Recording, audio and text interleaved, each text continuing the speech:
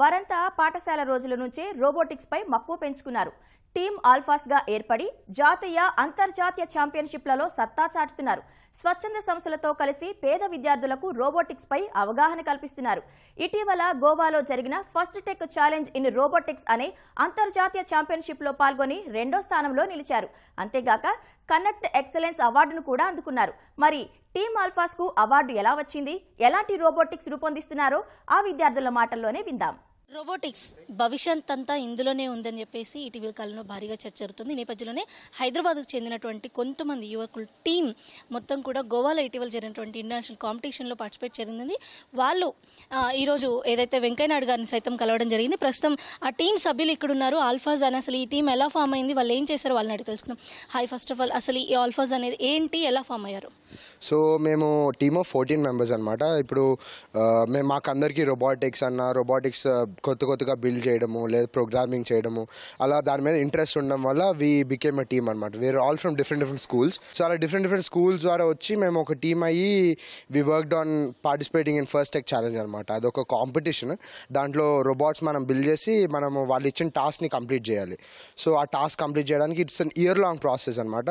Approximately జూలైలో we started ఆ team and then we competed in January. So ఈ కాంపిటీషన్స్లో మొత్తం ఎంతమంది, అంటే ఎన్ని టీమ్స్ పార్టిసిపేట్ చేశారు? అండ్ ఇండియా నుంచి మాత్రమే ఉంటారా, అదర్ కంట్రీస్ నుంచి కూడా పార్టిసిపేట్ చేశారు? ఈ ఇయర్ 59 టీమ్స్ వచ్చినాయి అండ్ కొన్ని టీమ్స్ ఏమో బయట నుంచి వచ్చినాయి. అండ్ ఈ ఇయర్ దిస్ ఇయర్ 59 టీమ్స్. అయితే మీ టీం ఫైనల్స్కి కూడా వెళ్ళింది. సో ఫైనల్స్కి వెళ్ళి లాస్ట్లో ఎన్ని టీమ్స్, అంటే అరౌండ్ 6 టీమ్స్ పార్టిసిపేట్ చేస్తే 2 గ్రూప్స్గా నేను విన్నాను. సో దాని గురించి చెప్తారా? సో ఫైనల్స్లో ఏంటంటే 2 అలయన్సెస్ ఉంటాయి. ఒక అలయన్స్లో 3 టీమ్స్ ఉంటాయి. సో అలా 6 టీమ్స్ టోటల్గా ఫైనల్స్లో పార్టిసిపేట్ చేస్తాయి.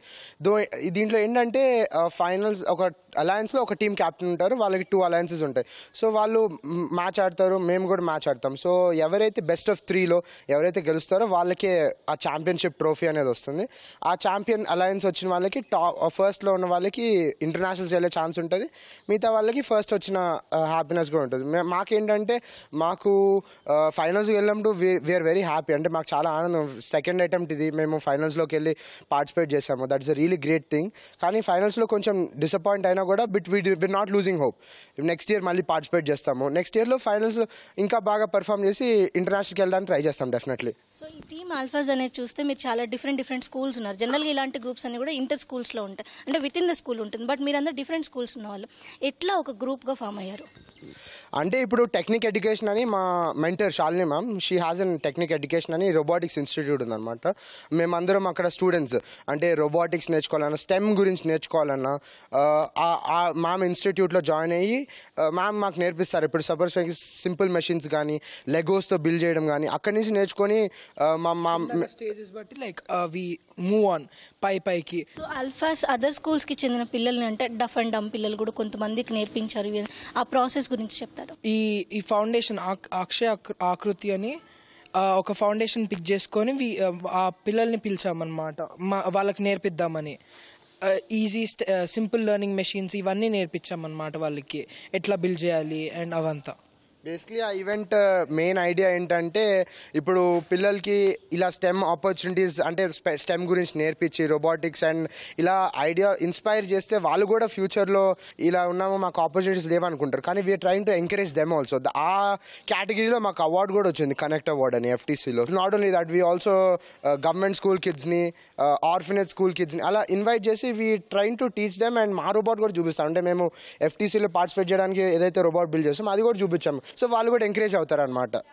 FTCలో మీరు చూపించినటువంటి రోబో ఏదైతే మీరు పార్టిసిపేట్ చేశారో ఆ రోబో అసలు మెయిన్గా అది ఎలా వర్క్ చేస్తుంది? అది యాక్చువల్గా దాని పార్ట్స్ అన్ని రేవ్ పార్ట్స్ అని గోబిల్డా పార్ట్స్ అని వేరే US నుంచి ఇంపోర్ట్ చేసుకొని బిల్డ్ చేయడం జరిగింది. ఆ రోబోకి ఫస్ట్ 3 పార్ట్స్ ఉంటాయి రోబోట్కి. ఫస్ట్ ఏమో డ్రైవ్ ట్రైన్, ముందుకి కదలడం కానీ మూవ్మెంట్ కానీ అదంతా ఆ డ్రైవ్ ట్రైన్ మీద బేస్ అయి ఉంటుంది.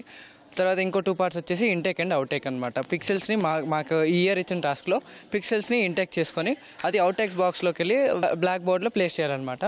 అది ఆ ఇంటేక్ అండ్ అవుటేక్ మెకానిజం యూస్ చేసి ఆ పిక్సెల్స్ని డ్రాప్ చేయడం జరిగింది. రోబోటిక్స్ అనేవి ఇప్పుడు హ్యూమన్ లైఫ్ని ఇంకొంచెం ఈజీ చేయడం కోసం అని చెప్పేసి తీసుకొస్తున్నారు. ఈ సందర్భంగా మీరందరూ కూడా చాలా యంగ్ స్టూడెంట్స్. సో మీరు రోబోటిక్స్ తోటి ఏదైనా డిఫరెంట్గా చేయాలి అండ్ ఇది హ్యూమన్ లైఫ్ని ఇంకొంచెం బెటర్ చేయాలని అలాంటి ఏదైనా కాన్సెప్ట్ ఉందా, అలాంటి థాట్స్ ఉన్నాయా? అంటే ఫస్ట్లీ మేము ఈ రోబోట్స్ బిల్డ్ చేయడం కానీ కాంపిటీషన్లో పార్టిసిపేట్ చేయడానికి మెయిన్ ఎయిమ్ ఏంటంటే ఆ కాంపిటీషన్లో వాళ్ళు ఇచ్చిన టాస్క్ని ఫుల్ఫిల్ చేయడానికి, దాని పాయింట్స్ స్కోర్ పెంచుకోవడానికి, కాంపిటీషన్కి వెళ్ళడానికి ఆల్ చేస్తాం. అది one part of the competition. అది సెకండ్ పార్ట్ ఏంటంటే it's basic like pick and play. అంటే పిక్ అండ్ ప్లేస్. ఇప్పుడు మనం ఒకటి ఇంటేక్ తీసుకొని ఇంకోటి దగ్గర ప్లేస్ చేయాలంటే, ఇప్పుడు ఫర్ ఎగ్జాంపుల్ మనము గేట్ దగ్గర ఉంది ఒకటి, అది తీసుకొని ఒక దగ్గర పెట్టాలి. అది ఎక్కాలంటే మనకి ఇంటేక్ కావాలి, డ్రైవ్ ట్రైన్ కావాలి, అది పెట్టడానికి అవుట్టేక్ కావాలి. సో సిమిలర్ మెకానిజమ్స్ ఇలా చేస్తున్నట్టు ఏంటంటే ఇప్పుడు మనము ఈ ఏజ్ నుంచి మొదలు పెడితే ఏమవుతుందంటే అది ఎలా ఫంక్షన్ అవుతుంది, అసలు ఏమేమి మెకానిజమ్స్ వాడాలి, ఇంటేక్ చేయాలంటే ఇవి రోలర్స్ వాడాలా, ఇంటేక్ వాడాలి ఇన్ని మోటార్స్ వాడాలా, ఇలా మనకి ఐడియా అనేది పెరుగుతుంది. ఫ్యూచర్లో వెళ్ళేసరికి మనం ఇలా స్కిల్స్ యూజ్ చేయాలంటే మనకి అప్పటికప్పుడు కొత్తగా నేర్చుకోవాల్సిన పని ఉండదు అనమాట. సో ఇది కేవలం వాళ్ళు నేర్చుకోవడం, కాంపిటీషన్స్కి వెళ్ళడం మాత్రమే కాకుండా ఇతర విద్యార్థులను సైతం తీసుకొచ్చి వాళ్ళకు కూడా ఈ రోబోటిక్స్ అంటే ఏంటి, దీన్ని ఎలా చేయొచ్చు, స్టెమ్లో ఉన్నటువంటి అవకాశాలు ఏంటి అనేది తెలియజేస్తున్నారు ఈ team ఆల్ఫాస్. Camera person అశోక్తో Ramya, ETV news, Hyderabad.